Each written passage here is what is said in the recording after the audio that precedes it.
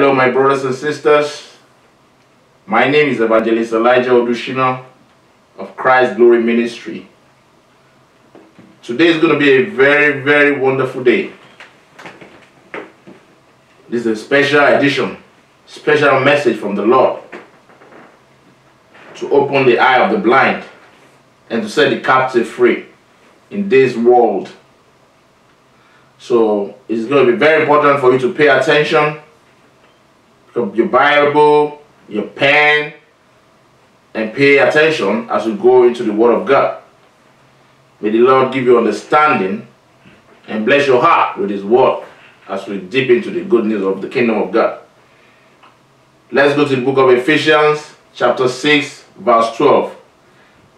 The Bible let us know that for our struggle is not against flesh and blood, but against the rulers, against the powers, against the world forces of this darkness, against the spiritual forces of wickedness in the heavenly places. Praise God. Our struggles is not against flesh and blood. God is letting us know that we have an enemy that we cannot see.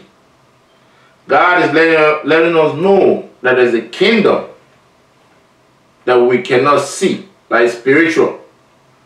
There's a kingdom that is well organized by Satan himself, that is against mankind, that is designed to pull mankind down from glory. That's why God let us know here that we must know that we are not wrestling with human beings. That there is a kingdom that we don't know anything about. That we need a revelation from God to be able to understand what's going on in the spiritual world. There is my brothers and sisters, there is a true kingdom. The kingdom of light, which is the kingdom of God. And the kingdom of darkness, which is the kingdom of the devil. And this is the kingdom that we're wrestling with. That's why the Bible says we are not supposed to be ignorant of the truth. It says we are wrestling with against power, against the world force of this darkness. This is our kingdom that is set up to pull people down, to bring people out of the knowledge of God and to put them in captivity. There's our spiritual being that we cannot see. And against spiritual forces of wickedness in heavenly places. These are wicked spirits. These are spirits that are designed to attack the mind of the people. In the spirit world, there are so many kinds of spirits. We have the lion spirit, and we have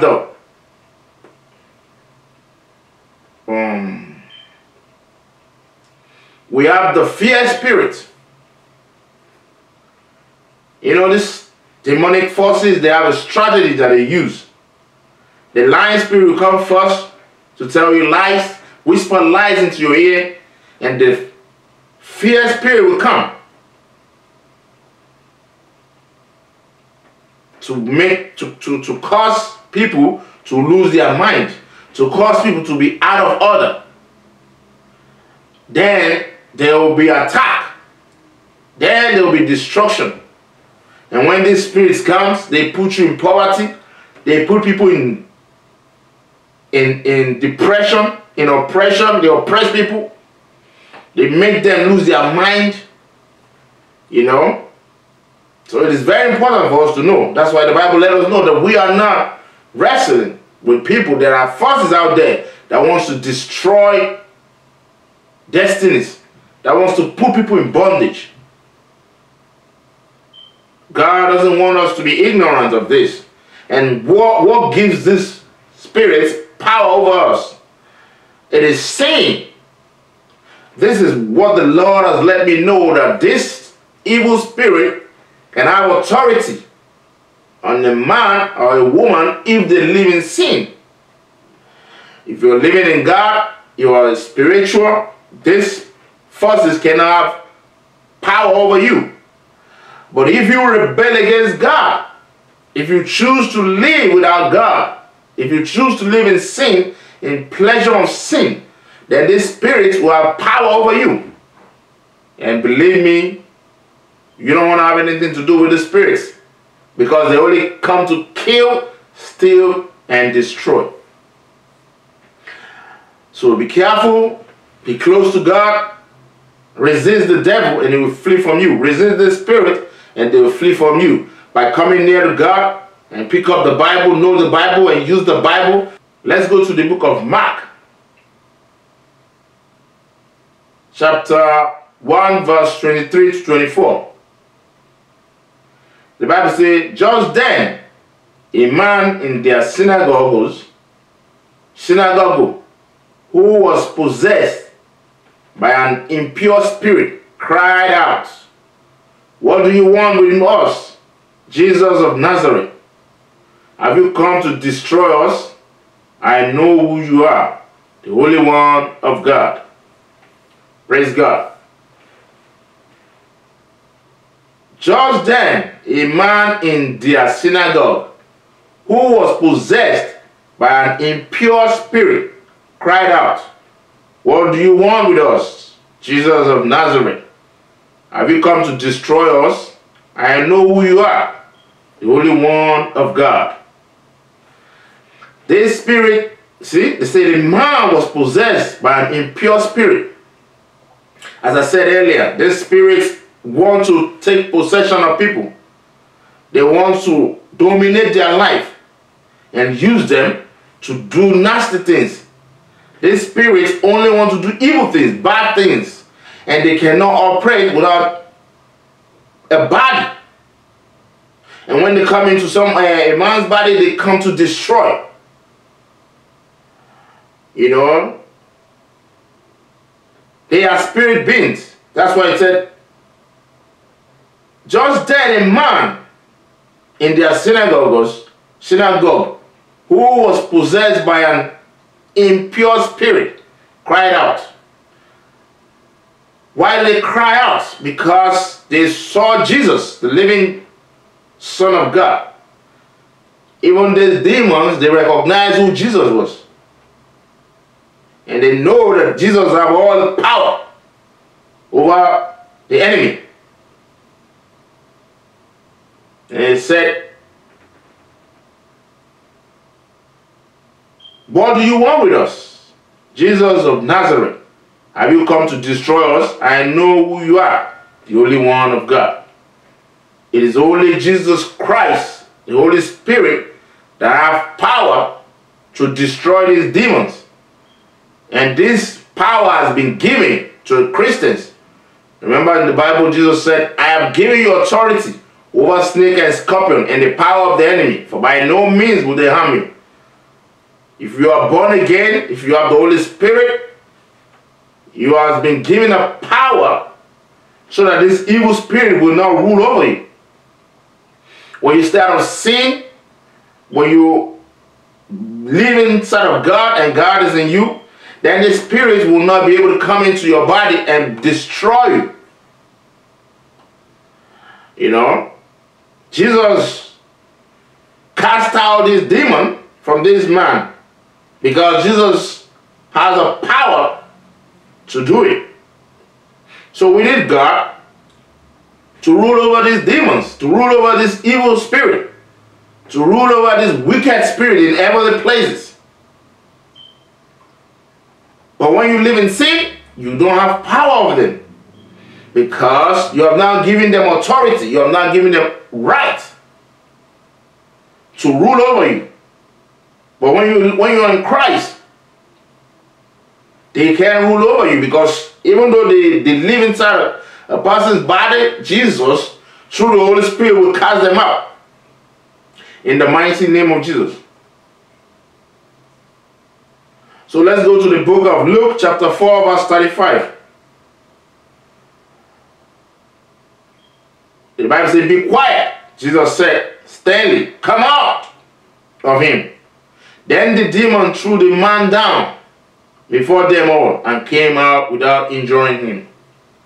Praise God. This happened when Jesus was preaching. And this man came in and was screaming, running around the place. And Jesus saw him and raised up his hand and said, Satan, come out of him. And the spirit came out of the man and threw him on the floor. Praise God. That's why you see so many people out there today, they lose their mind. So many people going crazy out there. So many people are sick. It is not ordinary. It's from these demons. You know. It's from this evil spirit. They are the one causing all the sickness, all the disease out there. Making people to lose their mind. You know, because this is what Jesus was dealing with when he was here. He said, come out of him. And then the demon threw the man down before them all and came out of him without injuring him. When you receive the Holy Spirit casts out demon out of you. Because Jesus is the same in the name of the Father, the Son, and the Holy Spirit. My brothers and sisters, this is very real. God wants you to know today that these demons, these spirits are out there living inside of people, making people to do evil, making people to rebel against God, making people to lose their mind. You know, so many people are demon possessed today. So many people are being ruled over by this wicked spirit today because of the way they grew up. You know, because of the way they grow up, these spirits go into people without knowing it because they keep living in sin. And when they live inside of someone's body, they are not there to do good. They are there to destroy, to cause problems, to make the body sick, to make people lose their mind, to bring poverty, depression, you know. These are the works of the demons. That's why God is letting us know that this is real. You know, you see how people out there, you don't know what's going on, say, this person is sick. You can't tell exactly what is going on. They are diagnosed, but the doctor can't find nothing wrong with them. It's the work of all these demons. You know, it's all work of all these evil, wicked spirits that we cannot see with our eyes. But God is letting us know today that these spirits are real. And we must stand firm. We must resist them. We must stay away from sin and come close to God. Because it is through the Holy Spirit that we can have victory over these wicked spirits. You know, people that rebel against God, that walk in this world without God, they're going to be facing these demons. They're going to be facing these evil spirits. Because a man will reap what he sows. If you sow into the flesh, you will surely reap destruction. But if you sow into the spirit, you will reap eternal life. Let's go to the book of 2 Corinthians chapter 10 verse 5. The Bible says, for the weapon of our warfare are not of flesh, but divinely powerful for the destruction of fortress, casting down imaginations and every high thing that exalts itself against the knowledge of God, and bringing into captivity every thought to the obedience of Christ. Praise God. For the weapon of our warfare are not carnal, but are divine, powerful for the destruction of fortress, casting down imaginations. You know, these spirits are so clever. When they come into people's life, they attack their mind. They put thoughts, negative thoughts, lying spirit. Lying spirit are are so good in putting lies in people's mind. They are so good in putting fear in people. They make people panic. That's why you see so many people today, they lose their mind. So many people today are on drug. And when these people, when these demons, when they put fear, when they make you panic, when they put lies into people's mind, then people start to run around to look for how they're going to, how they're going to be set free. And they go and pick up drugs, you know, doing things that will make the situation worse. But that's not the weapon that you're supposed to use to fight these demons. For God gave us a weapon to destroy these strongholds. And what does the Bible say? In the book of 2 Corinthians, again, chapter 10, verse 5. There it says, for the weapon that we will use to fight these demons, to fight these evil spirits. He said these weapons are not carnal. You know? He said, but are divinely powerful for the destruction of fortress. He said, casting down imagination, casting down those thoughts, those imagination that the devil put in your mind, in people's mind, the way they think, what they watch, what they hear, you know, the lies of the devil and the fear that the devil has already put in your mind. How do you cast it out? We cast them out with the word of God. Casting down imagination and everything that exalts itself against the knowledge of God.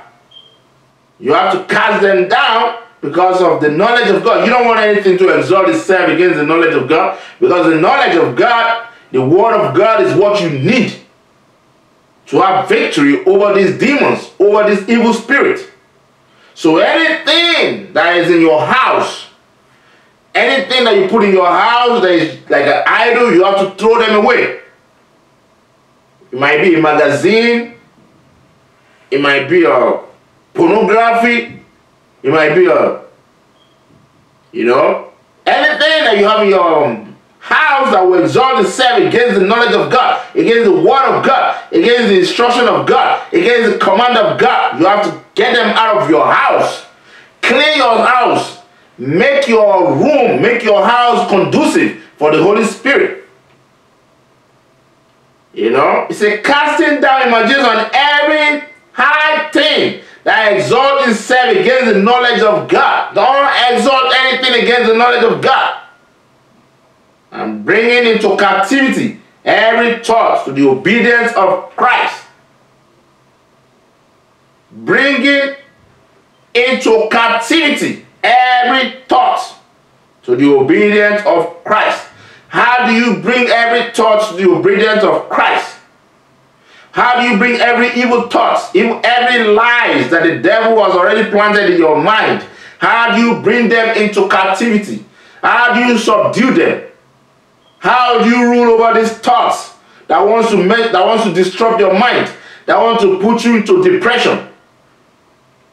You rule over them with the word of God. You know? It said to the obedience of Christ. How do you do that? With the word. You remember in the book of John said, in the beginning was the word. The word was God. And the word became flesh and dwelt among us. Jesus is the word of God. So how do you put these thoughts that the devil was planting into your mind? How do you put them under captivity? How do you rule over them? How do you have victory over them? You have victory over them through the knowledge of God. Through the word of God. You plant the word of God in your mind. You meditate on the word of God day and night. And the word of God will push out the negative thoughts. It will push out the lies that the devil has already planted in your mind. I pray for God to help you in this situation in the mighty name of Jesus. If you are going through any depression, if you are going through any manipulation of the devil today, by the power of the Holy Ghost, every activities of the devil in your life is cast out today in the mighty name of Jesus. You are set free. You know, that stronghold is broken today in the mighty name of Jesus. So it's very important if you have anything, because you can bring idols, you can bring demons into your house with the things that you have in your house. Clear everywhere, man. Clean everywhere up and bring the Bible, bring the things of God into your house so that you can rule over these evil spirits. This is real, my brothers and sisters. This is real. Believe the word of God. The word of God is nothing but the truth. The Bible says you know the truth and the truth shall set you free. You have victory today. Don't put yourself in captivity. Don't put yourself under the power of the devil. Don't let the devil rule over you. Don't let these demons use you. Be careful with what you watch, with what you see, and what you listen to. Let's go to the book of Ephesians chapter 6, verse 13. The Bible says, therefore, put on the full armor of God, so that when the day of evil comes, you may be able to stand your ground, and after you have done everything, to stand. Praise God. Therefore, put on the whole armor of God, so that when the day of evil comes, you may be able to stand your ground, and after you have done everything, to stand. The Bible is true. The day of evil is coming. But when you are strong in the Lord, when your faith is strong, when you are rooted in the word of God, when the day of evil comes, it will pass you by, because you are grounded, you are equipped, and you put on the full armor of God. This is the word of the living God, my brothers and sisters. Believe it. So therefore, put on the whole armor of God, so that when the day of evil comes, that's why the day of evil comes to so many people and they fall out. When the day of evil comes to so many people, they cry out, they lose. Because the devil, when the devil comes, they didn't put on the whole armor of God, and the devil just wipe them off their feet and do them anyhow that he likes. But God is telling us here that if you put on the whole armor of God, if you obey my instruction and do what I ask you to do, the devil comes, he will not be able to do you harm. You will stand like a lion, and when he sees you, he will flee. See, so that you may be able to stand your ground, and after you have done everything to stand. Notice what it says. It says, and after you have done everything to stand, you must do what it takes for you to stand. And after you have done everything to stand, do everything that will make you to stand firm in your faith, so that when the evil day comes, you will be bold to withstand the scheme of the devil. And after you have done everything to stand, you must do all it takes to stand. You must study, meditate, declare with your mouth that you have victory. Do all that it takes for you to stand, because surely the day of evil is coming. That's why you see people, look around you, look at what's going on TV, look at what's going on the internet. It's happening every day. People falling right and left, because they are not putting on the whole armor of God, because they are not doing what it takes, because they are not standing their ground. But you, my brothers and sisters, you as a child of God, God is telling you today to put on the whole armor of God and stand firm in your faith.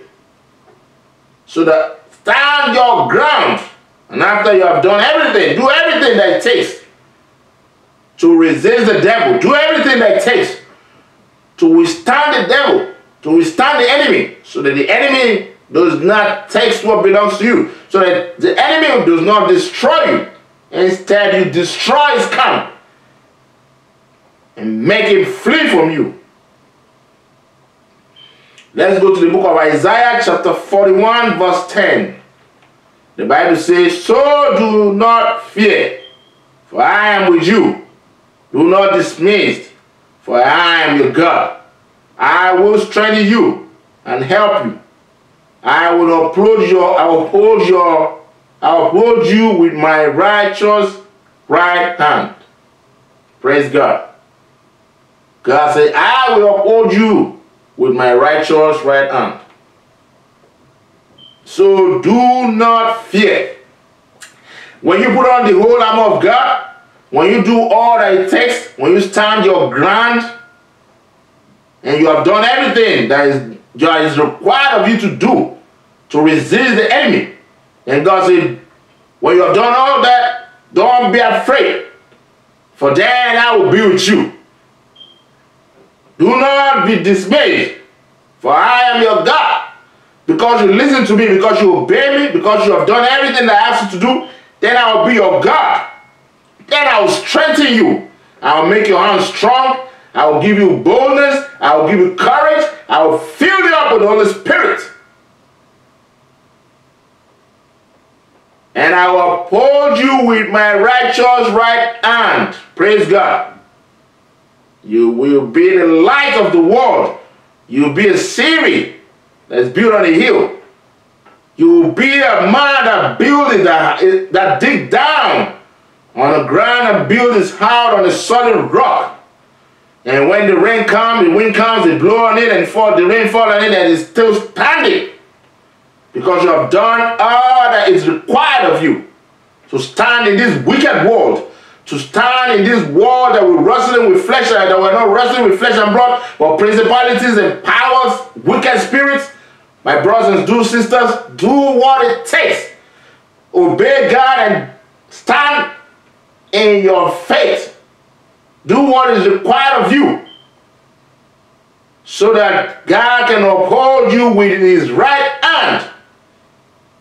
He can strengthen you because you have obeyed the word of God. Let's go to the book of Ephesians chapter 2 verse 13. The Bible says, now in Jesus Christ, you who were far away have been brought near by the blood of Christ. Praise God. You who are far away have been brought near by the blood of Christ. Because you are far from Christ, that's why the devil is able to attack you. That's why you're falling into a trap, a system that is set up, you know. Blessed Jesus, blessed Jesus, hear, oh, hear us when we plead. Blessed Jesus, blessed Jesus.